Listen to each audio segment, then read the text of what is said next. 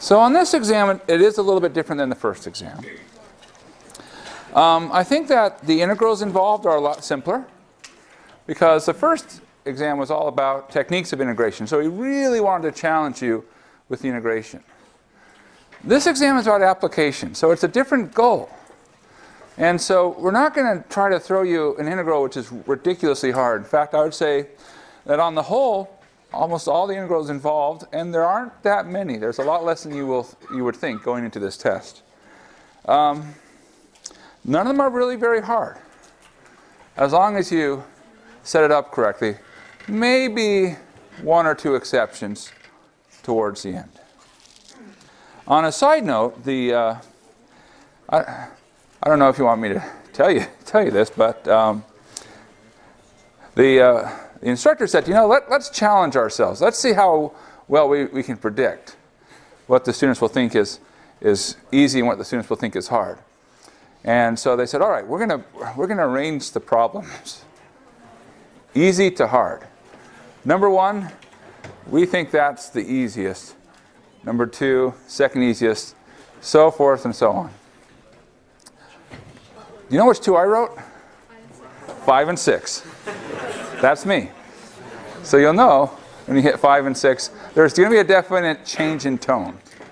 So, however, I think my problems are the most beautiful, and people are going to enjoy them.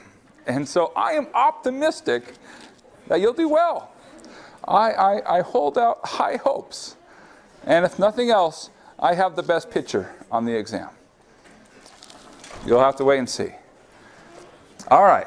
So, but what I want to say is don't worry about the computations. The computations are not the hard part. That's not where you're going to lose points. Where you're going to lose points is the setup. This exam is about setting things up. Do you know how to get the right integrals? And I haven't yet gotten the full point breakdown, but my estimate is 40 out of 60 points happens before you do integration. So in other words, it's all about can you set the integrals up. So focus on that. Now part of that comes down to understanding what things are.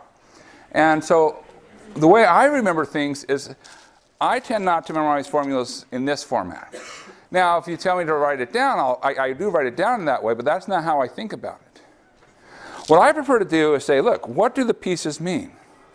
Well, pi obviously is pi, but this f of x squared, well, that's really a radius, because what I'm thinking about is spinning and making a radius.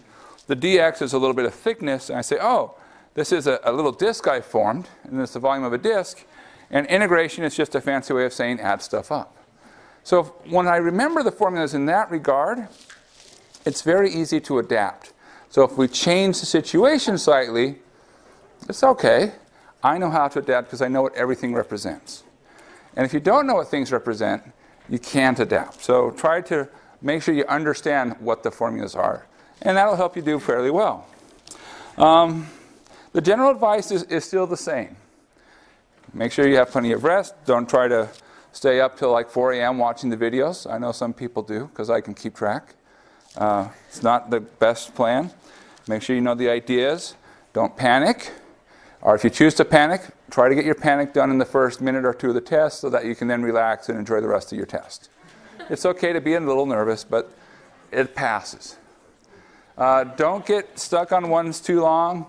If you get stuck on number 5, go to number 6. And if you get stuck on number 6, go back to number 5. You know, it's okay. Sometimes you'll discover that as you move through the test, it's like, oh, certain ideas, as you work one problem, reminds you of like, oh, there's this related idea to help me get another problem. So it's not bad to move around if you're not making progress. It's perfectly fine. It's a reasonable thing to do. Make sure to check your work. Whenever you're asked to integrate, the integrals will work. I know you're going to get to a certain point towards the end of the test, and you're like, there's no way this integral is going to work. Then you're like, wow, it works. I promise. When you see the solution, you'll be like, so that's how it worked. But actually, even better, without seeing the solution, you're going to be like, aha, he can't get me. I'm one step ahead of him. So anyways. And number 6, I know it's hard to believe after the first test, but I still want to say it. Look, we don't judge you as a person based on your test. A little bit we judge you as a mathematician. As a person, no, you're still wonderful people. And so we're not mad at you, we're not sad. We just want you to do well. And we still want you to be good and do the best that you can. That's my general advice. The rest of the time will be spent going over the practice exam. So this is sort of your last chance to try to pry any information that you can out of me. Ask leading or misleading questions, where I give leading or misleading responses. I'm very good at the ambiguous responses. All right, so we're going to go through and do one of the practice exams. And I would strongly encourage you to be familiar with both of them, which is not to say that we're going to just copy problems directly from the practice exams, but you'll see types of problems on the exam which you'll say, oh, they're echoes of things that showed up on the practice exams, which is why we want you to be able to do these problems. And it's not like one exam is superior to the other. Do both. And you'll discover that there's almost no overlap between the two, which means that there's a lot of stuff that we've done, so you have to know quite a lot of material. So here we go. 6 problems, and we have 35 minutes left. Good challenge. Wait, 35? No, we got 45. Man, that's plenty of time. But here we go. All right. Find the volume which results from rotating the region 3x to the 8th sine of x cubed less than or equal to y less than or equal to 3x to the 8th sine of x cubed plus e to the x. And sort of like in the back of my head, it's like, you know, in a pinch, I bet you I could figure out how to do that. But man, that seems like an ugly function. And these are supposed to be beautiful problems. I'm suspicious here when I see ugly things showing up in beautiful problems. All right. Well, let's think about it. I don't know exactly what 3x to the 8th sine of x cubed does, but it probably does something like this. So there's my lower function. And then the upper function is almost the same. I'm just adding something which is growing. So it's the same, but it's growing up. So it's, you know, vaguely something like that. Now, do I need a picture? No, but a picture helps. And I'm rotating around the line x equals -1. So here's that line, x equals -1. Now, I stop and I think, well, if I'm looking for a volume, and it's a volume found by rotating, then I think there's 2 methods that I've learned to do volumes with involved rotation. One is the shell method, and one is the washer method. Both work. However, both are not equally good in all situations. In some situations, one is strongly preferable to the other. In this situation, as it's written here, I really have these functions as y is a function of x, which would make me think, well, what if I were to try something where I just do a dx integral? So, in other words, my slices, if I were thinking integrating with respect to x, would be these little tiny thin pieces, which if I spun these around, would become little shells. So I'm thinking that this problem seems really well set up to do the shell method. So I'm going to approach it with the shell method. So okay, so I think about the shell method formula. Volume is 2 pi integral a to b. Then there's a radius and a height. And I'll go ahead and call it a thickness, the thickness of your shell. Now, for us, the thickness we're integrating with respect to x, that's my dx. My 2 pi is 2 pi. I have 2 pieces left, the radius, the height. Now, the radius is what? Well, I'm here at x, and I want to go to x equals -1. So it's that distance between -1 and x. What is that distance? X plus 1. Okay, and now, one more piece, the height. Well, we finally have to face these complicated functions head on. So the height is going to be the difference between the upper curve and the lower curve. So in other words, this length is the height. Well, how do we find height? Top minus bottom. Seems pretty reasonable. Okay, so the height is going to be the top, 3x to the 8th sine of x cubed plus e to the x minus the bottom, 3x to the 8th sine of x cubed. And what do you notice? Cancellation. Oh, so this really terrible, ugly part isn't needed. So in fact, the integral becomes very pleasant. It's the type of integral that you'd like to take home to meet your parents. All right. So where are we going from? 0 to 3. Because it says it right here. X goes 0 to 3. X plus 1 e to the x dx. So that's not a bad integral. Now, we actually have to find it. This is not a setup problem. This is a find problem. So we have to go all the way. Now, one thing we could do is say, well, I know what the integral of x plus 1 e to the x is. And if we didn't know it, we could just do, well, what technique? What's the right technique here? By parts. By parts. Yeah, so if we said, for example, u to x plus 1, dv e to the x dx, du is dx, and v is e to the x. So 2 pi, and this would be uv, x plus 1 e to the x, of course going from 0 to 3, minus the integral v du, that's the integral 0 to 3 e to the x dx. So it's 2 pi, I have x plus 1 e to the x, and I'll go ahead and write this down. The integral of e to the x is e to the x, and all that's from 0 to 3. But really, if you look, it's really x e to the x. So it simplifies. The antiderivative of x plus 1 e to the x is x e to the x. And if you plug in 0, you get 0. So you plug in 3, well, that's 3 times 2 pi, that's 6 pi e cubed. And we're done. We're done. Okay. On a side note, we said there were two methods. There was shell method. Could we have done washer method? Theoretically, yes. Practically, not a chance in hell. Excuse my language. But why do I say that? Well, to do that, I'd have to find all these little tiny pieces here. Because there's all these little, I'd have to find where all these maxes are, all these mins are, find the inverse functions. Not a chance I could do it. I mean, I could fill up page after page of, ever increasing amounts of profanity as I get stumped. But it just says, look, some methods work better than others. And so use the right method. Take a second and think about what's the easy method to use.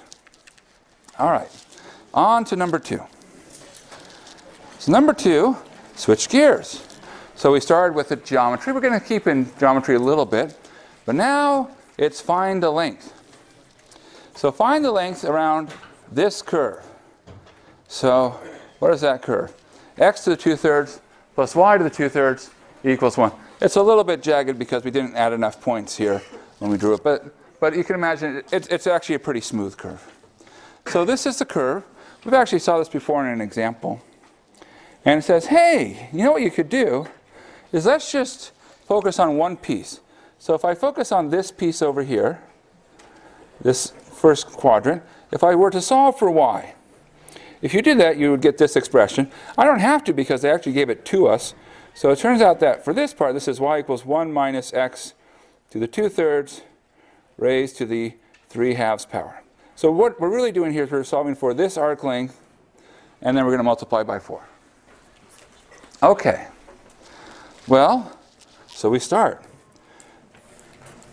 So we have length is 4, integral a to b, I'll just write down our generic formula. And do you remember how to do arc length? Yeah, there's a square root involved. And then what comes next depends on what context you're in.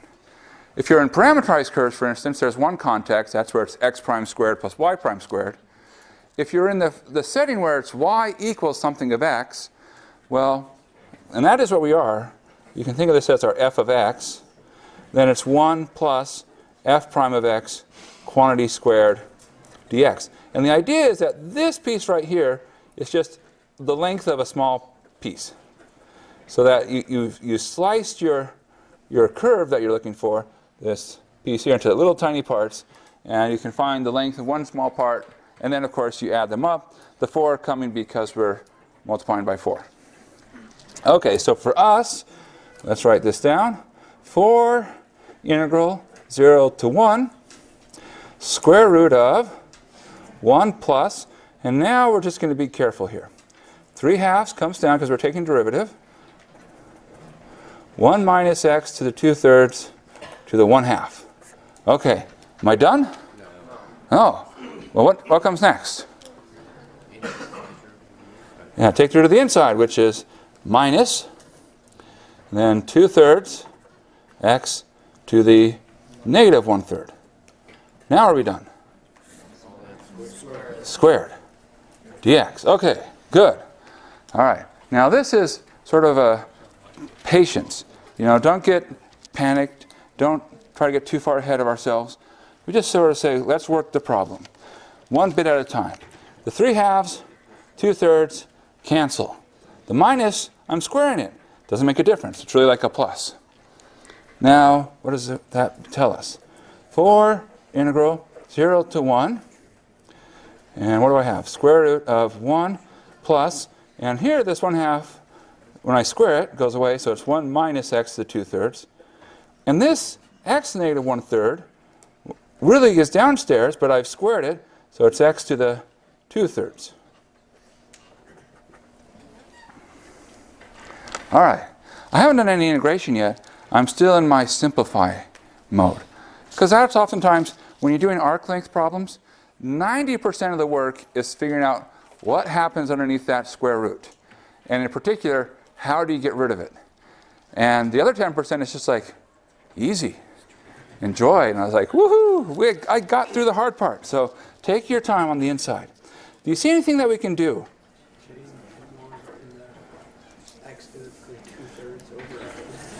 Okay, I can add things. Common denominator, x to the 2/3 plus 1 minus x to the 2/3 over x to the 2/3 dx. Well, what happens? The x to the 2/3 cancel. Almost as if it was just set up for that to happen. And if you stare at this, in fact, it becomes something very, very nice. Upstairs, it's 1, so it's just 1. Downstairs, it's square root of x to the 2/3, and the square root of x to the 2/3 is x to the 1/3, but it's downstairs, and so that's x to the minus 1/3 dx. Now, on a side note, we've done the hard part. We've dealt with the square root. We got rid of it. Is there anything about this integral that we think, this might possibly not be proper? Anything at all?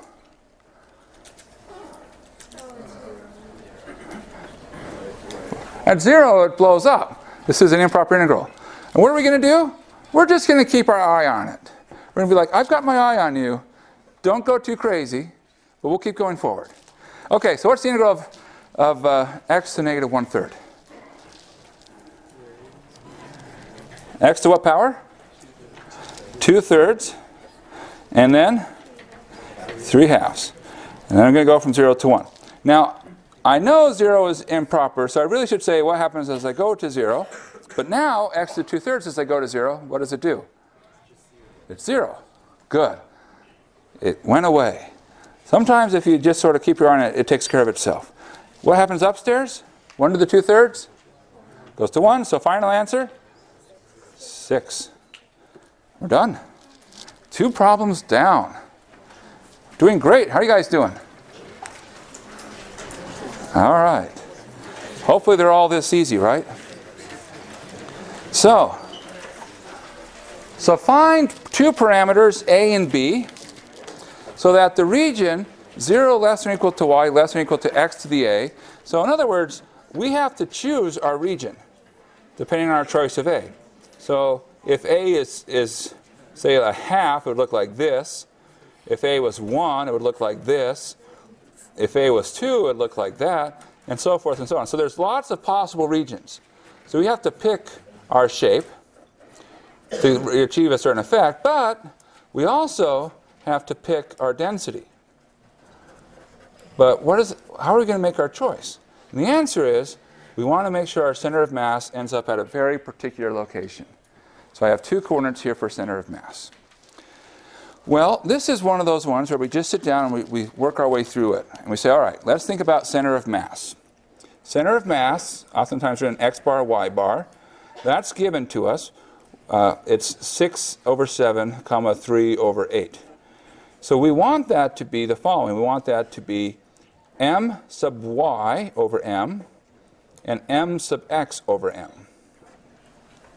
So that's our goal, is to figure out, okay, see what these are, and let's figure out what that says we need to say about A and B. So what do we get to do? Well, we get to do 3 integrals, m sub x, and m sub y. So center of mass problems, it's like a 3 for 1. It's like, no, I don't want to do just 1 integral, I want to do 3. Cool.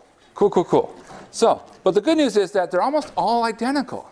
So for mass, how do you do mass? Well, mass is the integral between your endpoints, A and B, of density times area. Now I say area here because it's a 2-dimensional region. And so in our case, what is it going to be? I probably shouldn't use A and B, but A and B represent something different here. 0 and 1, what's our density? X to the B. I don't know what B is, but it's still x to the B. What's the area? Well, the area is like one of these slices. So it's the height, x to the A, dx. Well, how do we go about integrating x to the B times x to the A? Do we use like some sort of integration by parts, or something more complicated, or? Yeah, it's x to the A plus B. And the integral of x to the A plus B is 1 over A plus B plus 1. X to the A plus B plus 1, evaluated from 0 to 1, which becomes 1 over A plus B plus 1. Okay, 1 down, 2 to go. Now, the next one is a moment. So we'll take a moment here to collect ourselves and get the right setup. So let's do a moment with respect to y first. So in that moment, I'll switch these alphas and betas. There we go. What is that? Well, what's the only thing that happens different with the moment? So a moment has distance. That's the only difference. And you can't see that, but that is the word distance right there. I'm pointing to it right now. Distance. I know it looks like di squiggle, but it's really distance. Okay, so yeah, now they have to think about what distance, because there's 2 distances that we could have. It depends on which axis we're going to. Now, in our case, which axis are we going to? If we're going to m sub y, we're going to which axis? Which axis? Y, because that tells you what the axis it is, but what's the distance? X. Because we want to confuse you.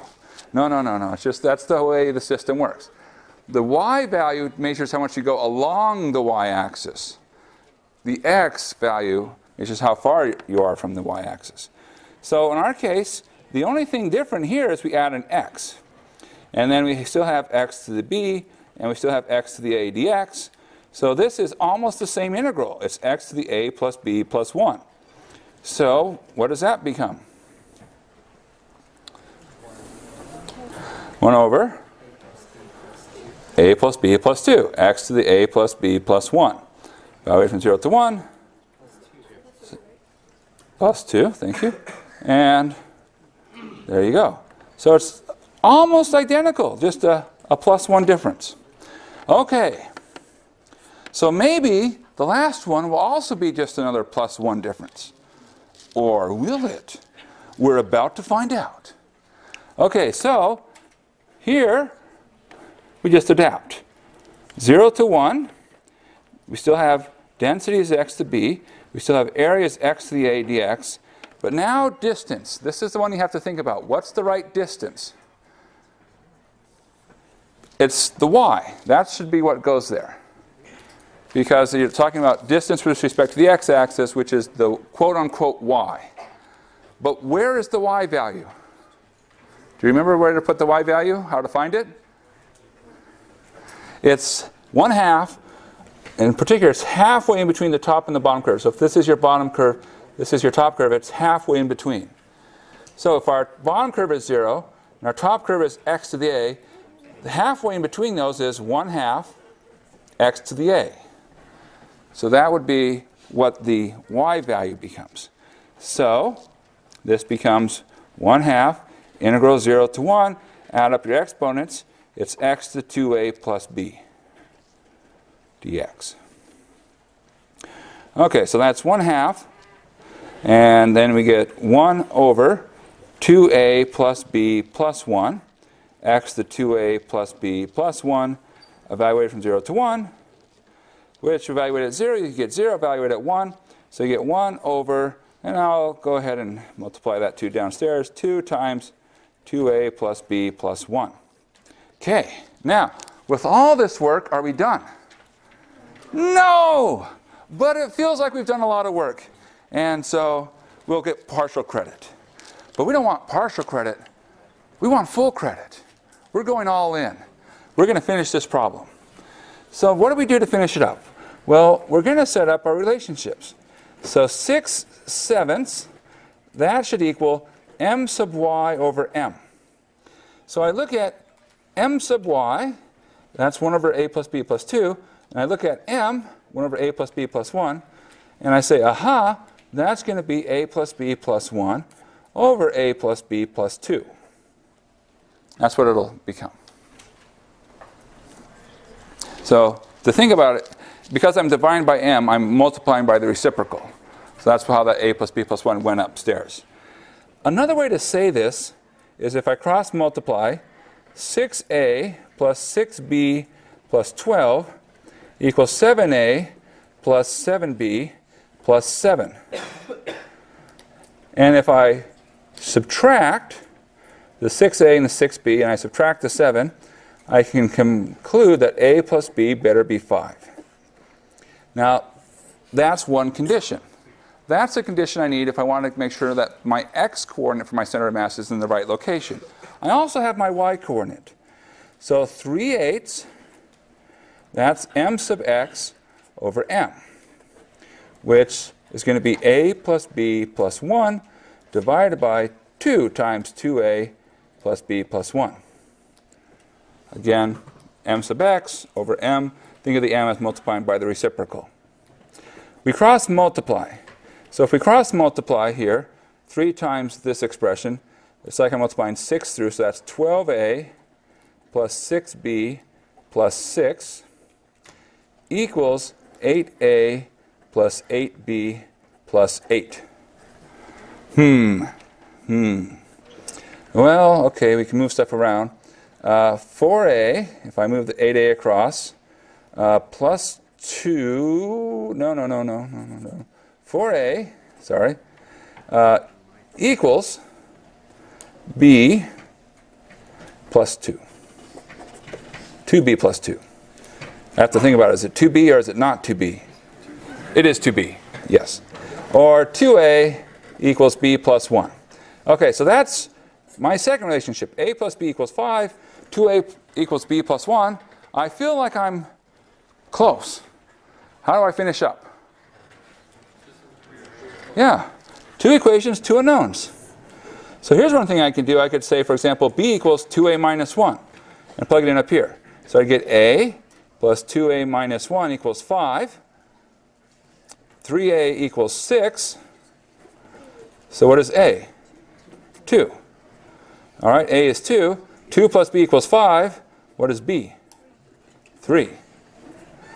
And then I box it so they know where to look for my answer, because this was a lot of work. So I want to make sure I box it so they can unmistakably see, aha, this person had the right answer. They must have done all the work right. Full points for them. Okay, that's a good one. Whew. How'd you do? We're halfway through, and we still have 20 minutes, so we're doing great. And you get like the full 75. I'm doing this on speed run. All right. Here we go. So before becoming the supreme leader of the first order, Snoke was an engineer working on reducing the number of accidental blow-ups of Death Stars. Along the way, he created a new type of spring where the amount of force required to stretch the spring a distance of x feet from resting was k times root x pounds for some constant k. This is now known as Stokes' law.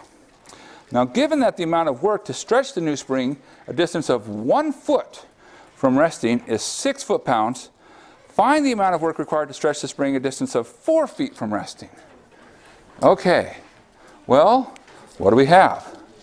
Well, it talks about here, the amount of work to stretch this spring 1 foot from resting. Well, we know how much force is required at any given point, and we know that work is the adding up of force times distance. So, as they would say, we're going to use the force. Now, in our case, what is the force? Well, it's probably something about, what is it, monochlorians, or is that what it's called? I don't remember. But that was just a silly, crazy Qui-Gon. All right.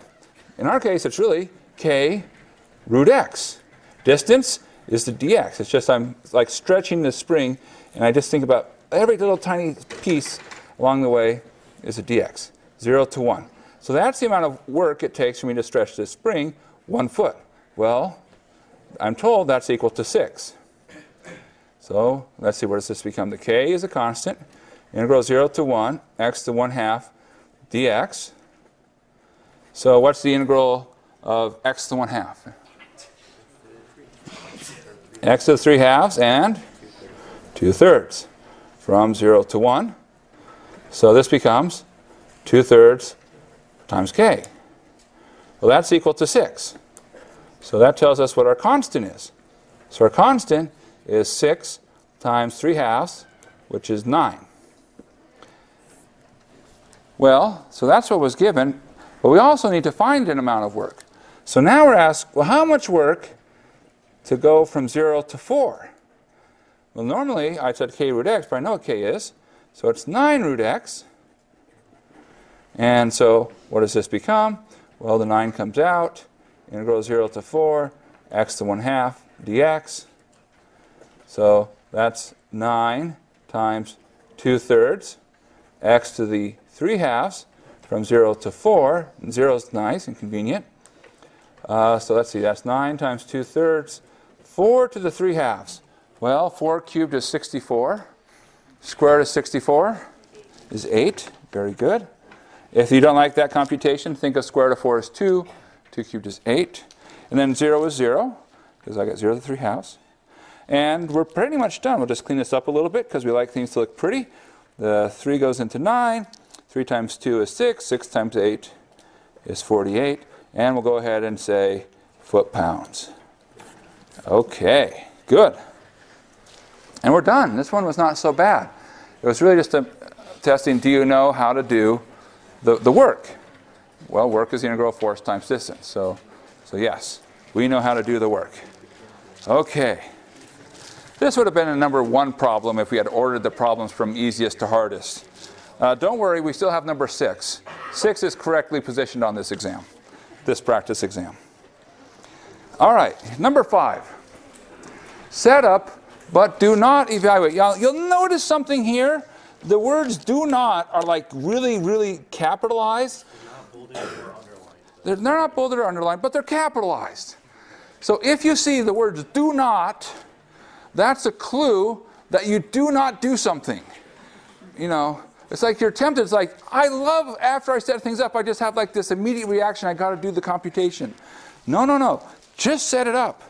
I mean, if you want to waste your time and do the computation, don't. You know, do it at home. You know, like go home and be like, all right, I'm gonna do this integral at home. Just set it up. Okay, follow the instructions.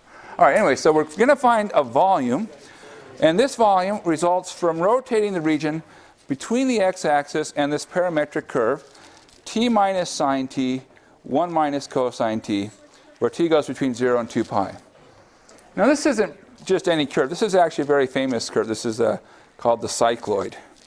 And it deals with what happens if you were, for example, to maybe tape a bright color to a bike wheel and just follow where that tape goes as it moves forward, it would trace out a path like this. Now you probably think, well, what's hard about this? You're just setting up an integral. Well, what's hard is we're setting up an integral, but in a slightly different setting that we weren't taught. Because we know how to set up integrals if we have y equals f of x. We learned that. But this is setting up integral for a volume in parametric. We didn't learn that. So what we're testing on is, do we know how to actually adapt to a new situation? So let's think about it. What method makes sense to use here? Yeah, it makes sense to think, we should probably think of a little disk, so that when we spin this around, we'll form something easy to work with. So we're going to think in the back of our heads, we're going to think a disk method. Well, we happen to know that disk method, there's a nice relationship. In fact, it was the very first slide. It said you integrate from somewhere to somewhere. You had a radius squared, then you had like a thickness. So that was our first slide we talked about. And I was like, A versus B. In case you don't believe me, here it is. You know, these two formulas.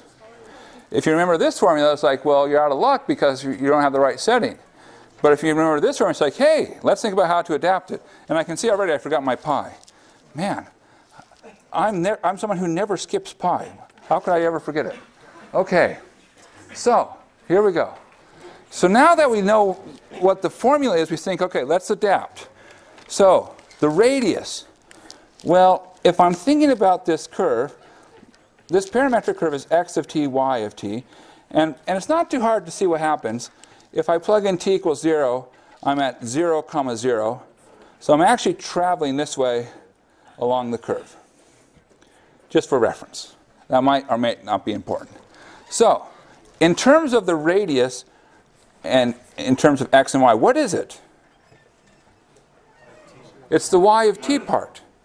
So the radius is the y of t. Now the bounds, we say, are going to become our parameterizations. So that's 0 and 2 pi. I should have started there. The thickness, we have to think about that. How do you find thickness with parameterization? Now you might say it's dt, but that's not right. It's like dx, right? It's a change in x. dt is a change in time. It's not a length. I need a thickness is a length. So I need this to sort of be dx. So how do we write dx in terms of parameterization?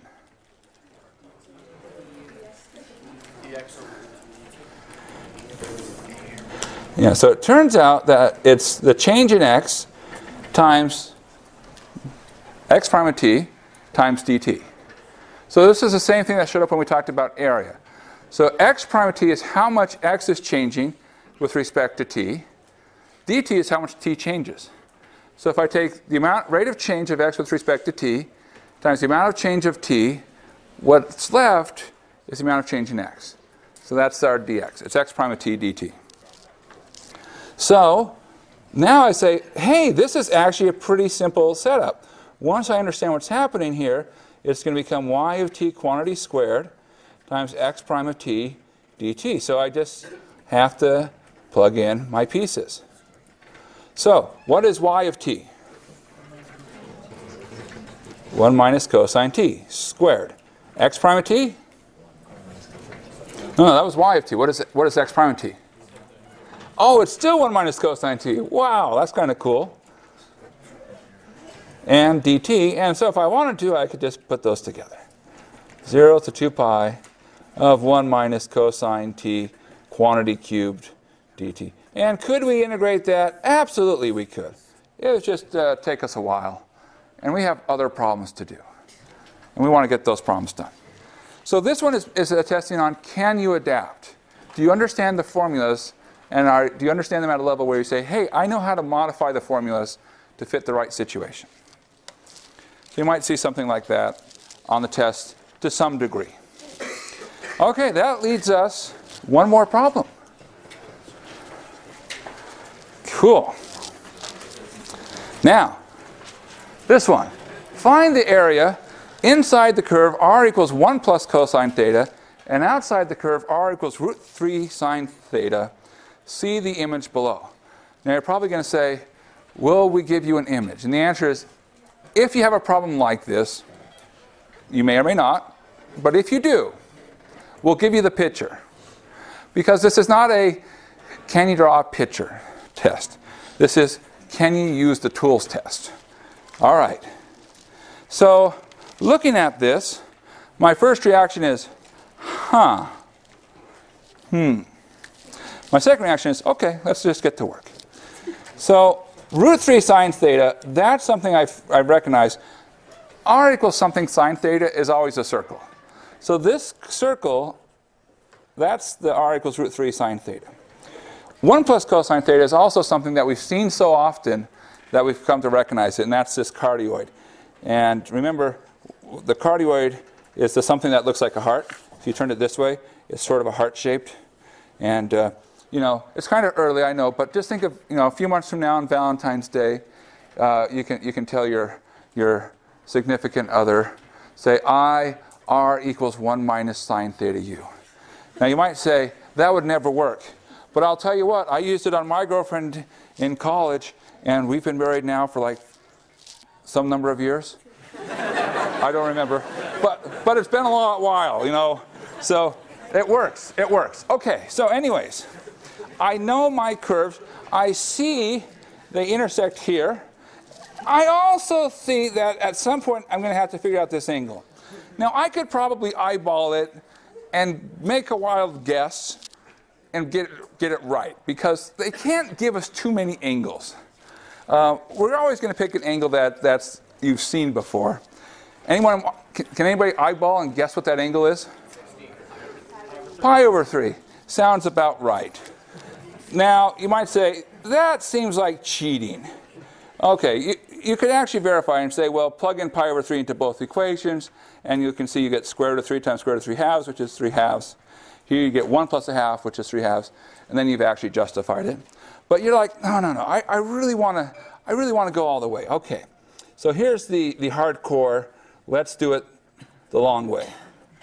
All right, so 1 plus cosine theta equals root 3 sine theta. So we want to find a way to figure out where they intersect. Now the problem is you got cosine and sine. They don't quite blend together. However, if you had cosine squared or sine squared, you have that wonderful Pythagorean identity. So let's square stuff. Square both sides. On the left-hand side, you get 1 plus 2 cosine theta plus cosine squared theta. On the right-hand side, you get 3 sine squared theta. And now you're probably thinking, well, great, now we've added more terms. But what can we do with sine squared?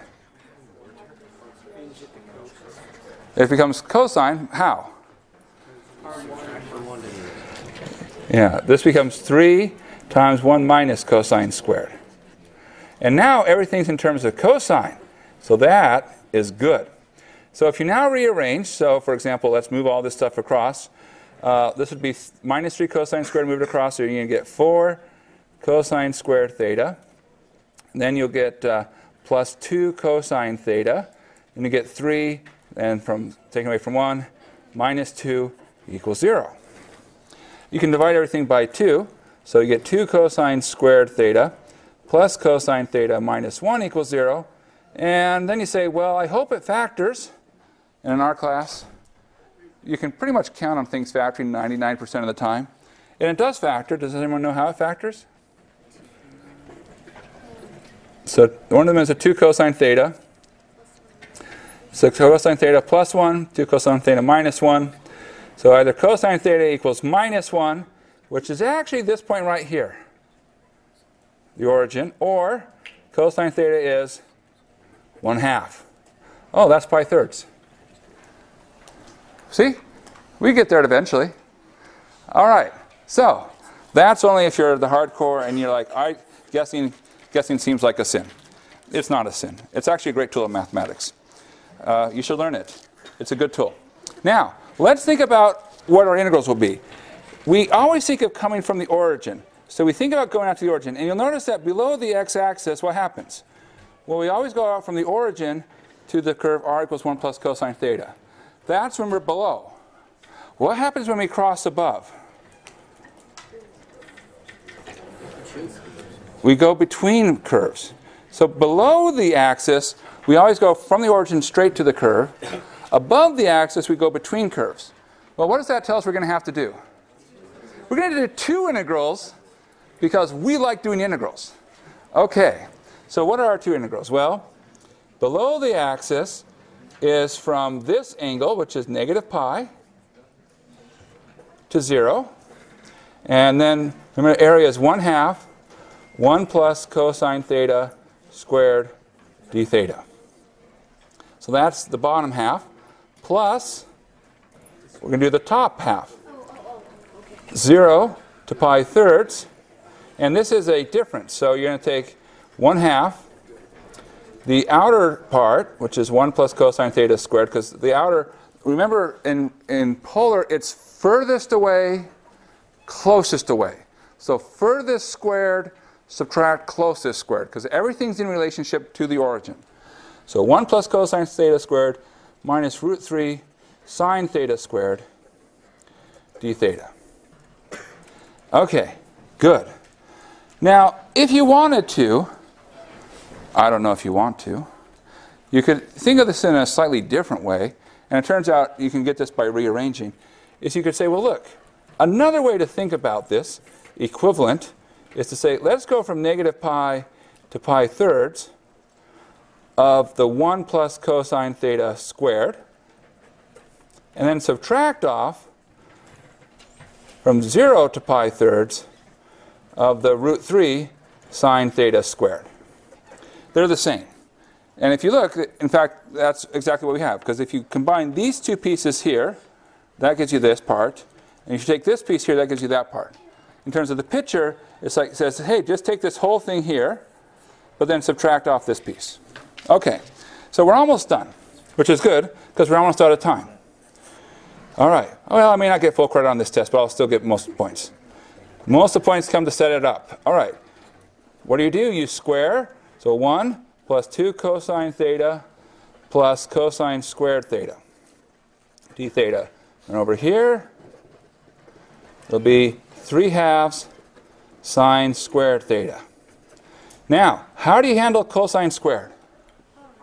Power reduction. Are you going to have that memorized? Yes, you are. As I said before, you are strongly encouraged, in the most required sense of the word, to know power reduction. Okay, cosine squared becomes 1/2 plus 1/2 cosine 2 theta. Sine squared becomes 1/2 minus 1/2 cosine 2 theta. And I only have 45 seconds left. A miracle occurs. Okay. All right. From here, it's just computation. We've done the hard part. Equals an answer. Okay, we'll stop there. Good luck on the test. See you on the other side.